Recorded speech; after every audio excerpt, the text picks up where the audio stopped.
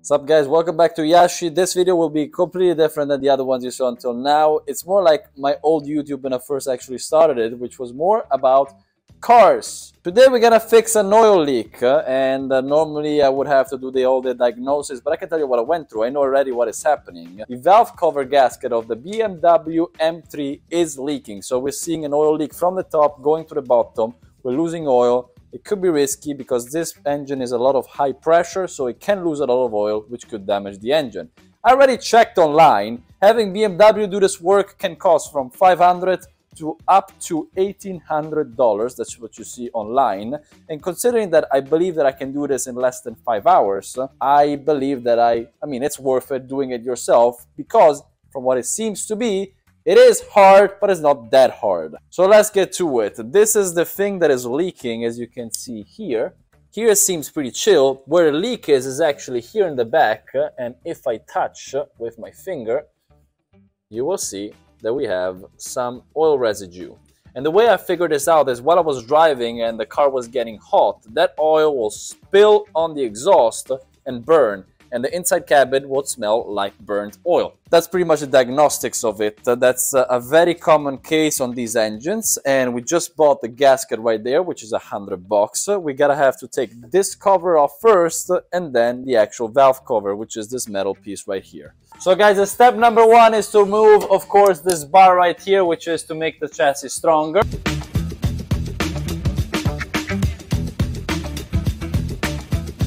Hey guys, the next step is to actually remove this section here that should be quite easy.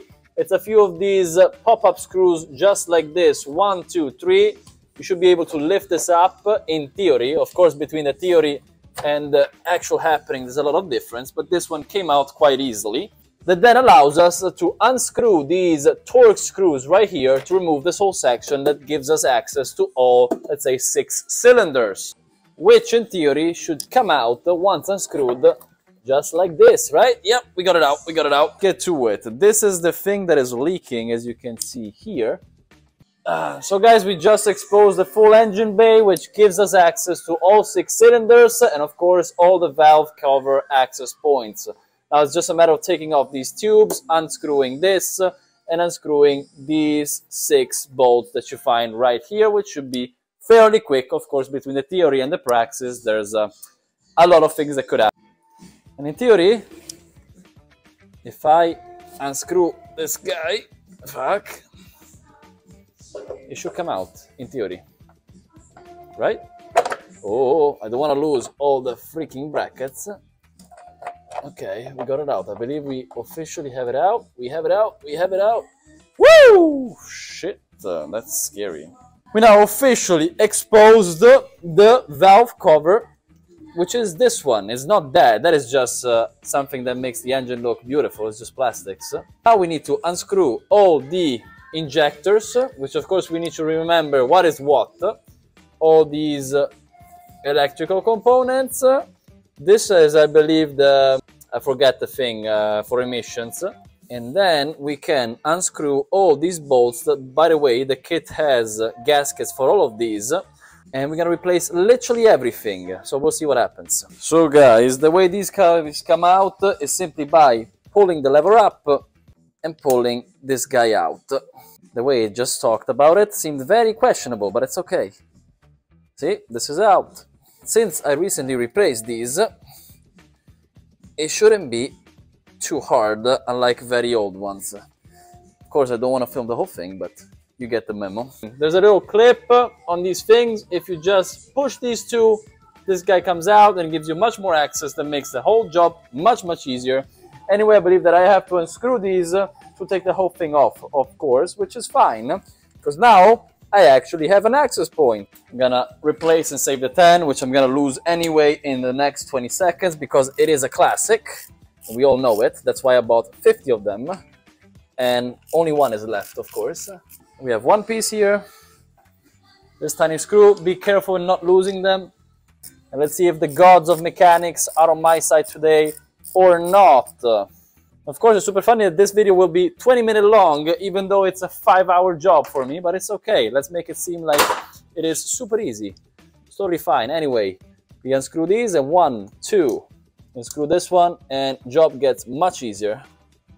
Wow, it's nuts how easy it's getting. Okay, except for this one. This one's being hard. I like this one. Scary, scary. Of course, you don't want to break anything. Okay, we got this one out. Okay, we got this guy out too. We have the whole harness out, which means we can now push it towards the back. There's a negative, how do you call it, ground, that I need to unscrew first to reach that point. And this is the negative that is on the side of the engine connected to the harness, which now should allow me to push the harness up here. Let's see if it actually happens or not, or whether I just lied. We're gonna figure it out very soon. Apparently this is going up, which is good. It's a good start. We have the entire harness here. These guys should simply snatch off.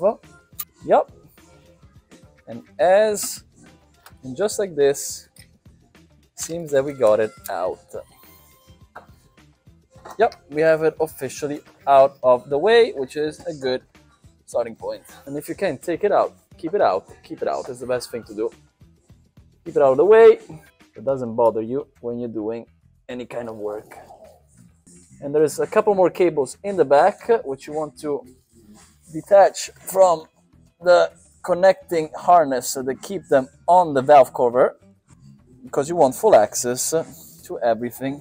We officially have access to the entire valve cover gasket. Next stop is taking off these, puts it under this and pulls it up. And I guess it worked. That was easy, surprisingly.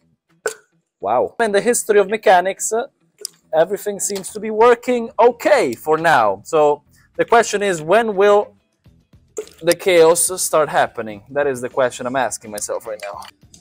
And even this one popped out. We got all of them. Now, should I mark them? I can put them one next to the other.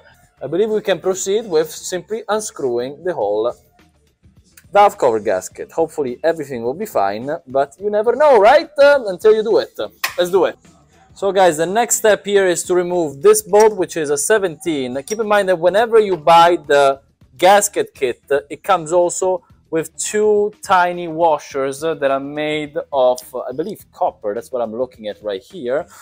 One goes on one side, the other one goes on the other, because we have fluid going through this tube right here. So we're gonna take this one out first, and then we can proceed with all these little screws right here. This guy here is a screw. We have, of course, oil going through it, so we need a couple of washers that normally the kit gives you them. Now it's time to officially take off the main screws that hold the valve cover not the gasket, I mean also the gasket, but the valve cover in general. The only two screws that are a little bit different are these two.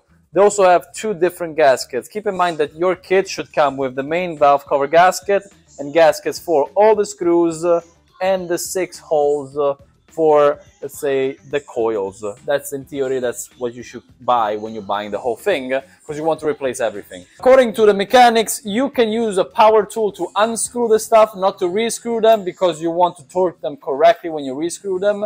Of course, as everything that happens in my life, I don't have the correct power tool, so I'm gonna have to do it by hand.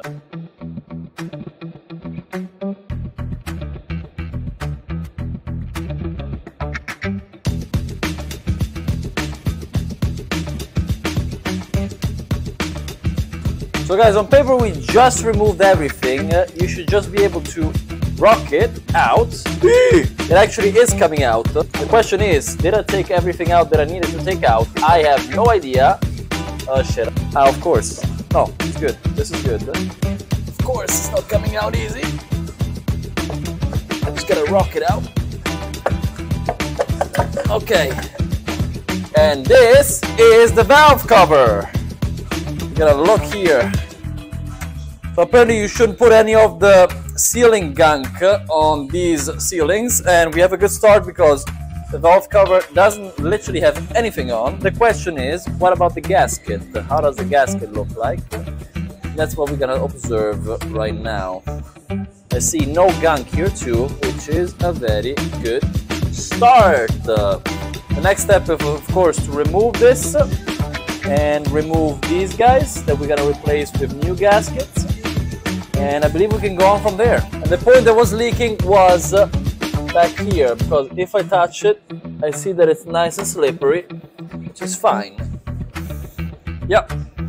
That's where it's nice and slippery. If you look clearly, you can see between the side that was not leaking and the side that actually was leaking. Nice and shiny, full of oil. So guys, this is something that people say no, some people say yes. Apparently these ones do not require sealant. Do I want to put some? I don't know. I feel like I should just follow what they say and not put anything. And it should be dry, applied dry, apparently. That's what I saw. I might be wrong, but that's what I read. Let's see if it works. If not, I'm gonna have to do it again. Okay guys, we simply applied the has gasket back in. There are a couple of points where it literally fits in snugly to align the whole thing. Now the question is, if I put on valve cover on top of the valve cover gasket, will it still fit snug? That is the big question mark I asking myself. Another thing I have to do is replace all of these that came with the kit, which you will see now.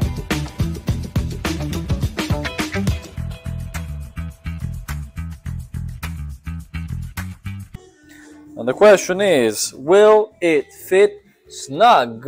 Woo. Nice and snugly. If it would fit, it would be easier, of course. It doesn't, because there's plenty of cables in the back that we want out.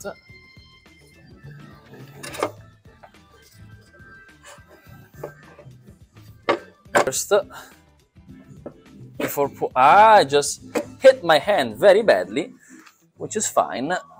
The question is, are we snug on all of this? And it seems like we might be snug. Yeah, I see no real issues here. No real issues here. We seem to be pretty aligned, which is a good start. And let's see if we can finish. And of course, all these gaskets that we use to then put in the screws back in, we also replace them. They come with a kit, and I mean, these look good, but I'm still gonna replace them.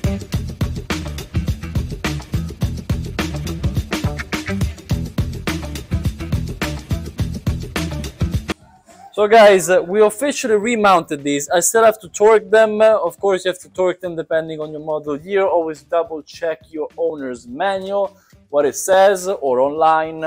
I don't have the torque wrench, so I'm waiting for that one. With that said, I'm already starting to remount everything. Keep in mind, always remember, this guy, there's a tube here with oil where we removed this big screw. You need to add the two washers that came with the kit, replace them always whenever you unscrew this one, and put it back in, or you're just gonna have another oil leak.